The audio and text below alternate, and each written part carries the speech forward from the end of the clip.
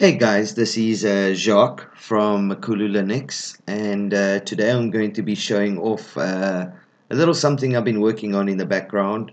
You know, I haven't made an Xfce build in about 2 years, I think, but the Xfce, I think it was the 9 series that we released, was the one that actually pushed us up to number 11 on DistroWatch. That was back when we were still doing releases to DistroWatch. We don't put releases on DistroWatch anymore, and there's a whole story to that, and I won't get into that now.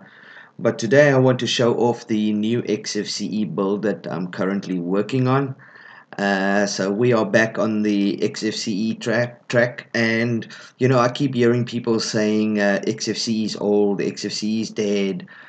Desktop environments like Cinnamon and GNOME are sort of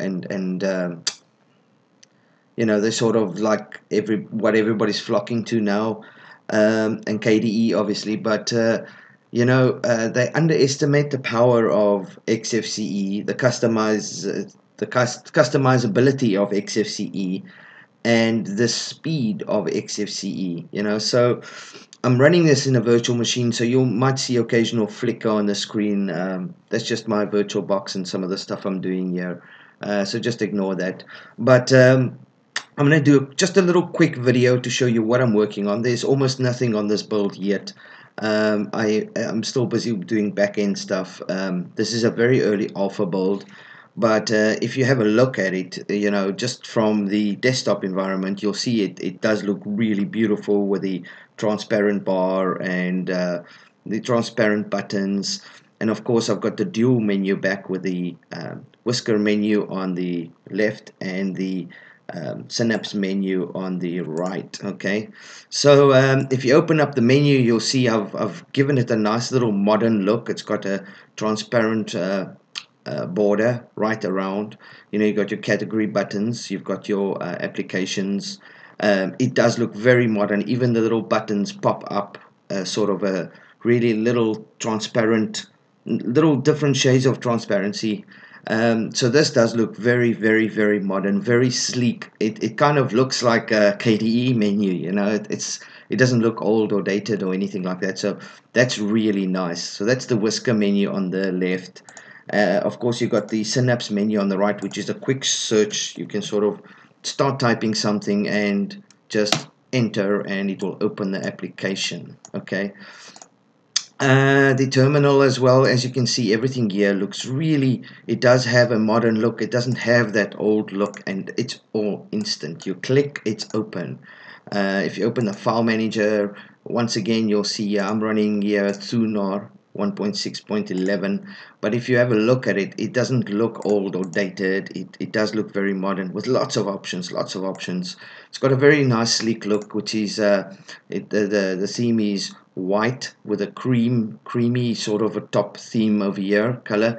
It's got the champagne green, the gray, and the blue highlights. Okay, so it's sort of a mixture of a bunch of colors, as are the menus. Over here it will highlight blue, but in the menu it highlights green. So yeah, just a little variety of colors. You got the nice icon set, the Milky Makulu icon set. Beautiful icon set. Really modern look. Very shiny, very nice. So yeah, very cool. There's a lot of transparency on this build.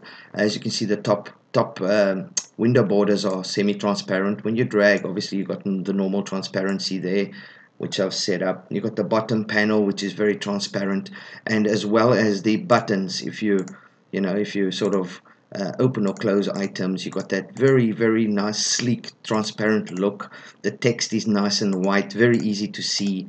So it's a very cool look. So lots of transparency all around, just to give it that nice little modern look. As you can see, very sleek. Even the transparency around the buttons, it's very cool.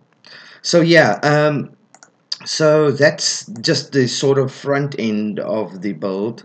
If we actually go into something that sort of used to come standard on the Makulu Xfce builds was, well, the big thing that everybody sort of really likes is the compass, which I've now integrated.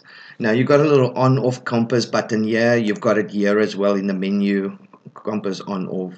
Okay, and basically what this does is it allows you to, with one click, switch it yes on, no off. Okay, so if you turn it on, you'll see compass will turn on, and now suddenly you've got this sort of transparent, really transparent menu border, the window border, and it really does make it look like it sits on a layer of really awesomeness, just transparent all round.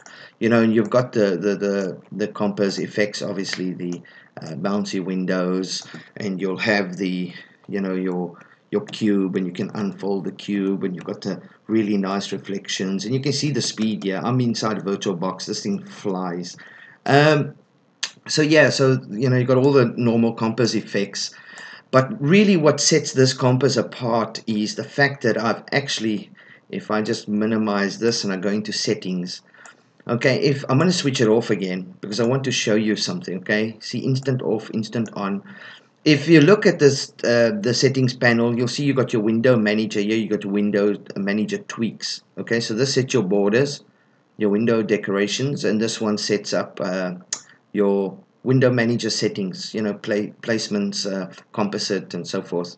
Now when you switch compass on, these two become obsolete. They don't actually do anything while compass is on, yet they remain in the menu, which is kind of stupid.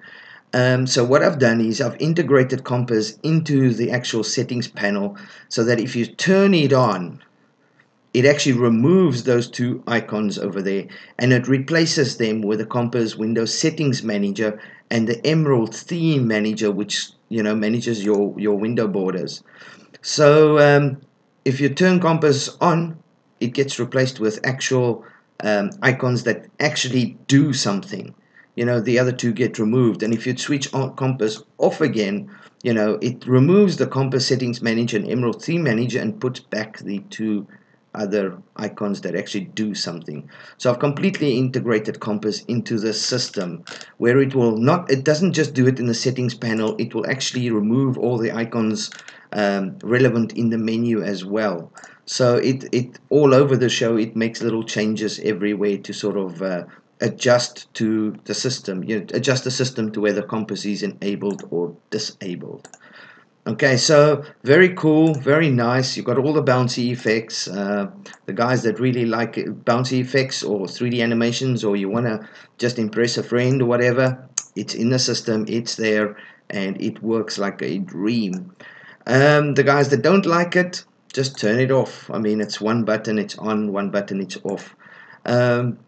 So yeah, very cool. The system looks nice, it feels nice, it's really fast. So yeah, I just kind of wanted to show you what I'm currently working on. I'm sure that a lot of guys will be itching to get their hands on this. It is very fast.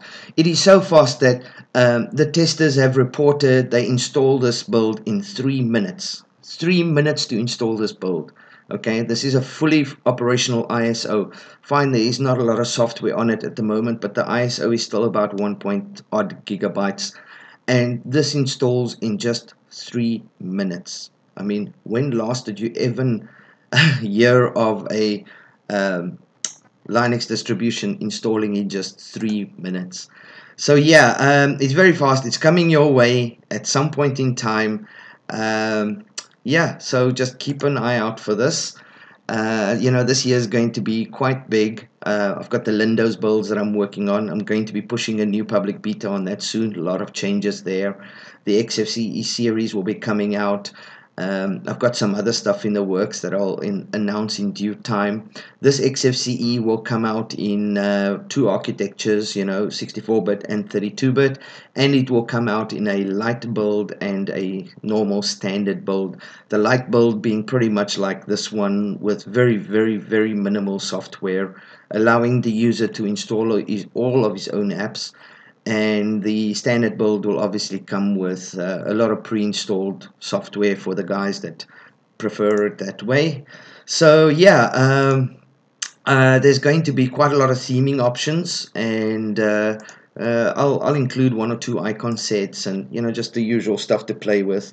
But very cool look. I mean, just look at the speed. This is inside a virtual machine. I'm not even on actual hardware. So yeah, hope you guys enjoyed the video, and I will chat to you soon. And please, guys, if you can, donate to the project. I did say there that every single time the donations hit the $500 mark, I will do a release. I actually have a Windows build that's actually ready to go, but I'm watching that bar, and the guys might get annoyed with the fact that I've implemented this new thing about every time it gets to 500, I do a release. But the donations don't come in, and the project comes out of my pocket. So yeah, tough times. Um, if that bar hits 500, I will do another release. So yeah, just pop over to the MakuluLinux website. You'll see it there. If you want to contribute to the project, great.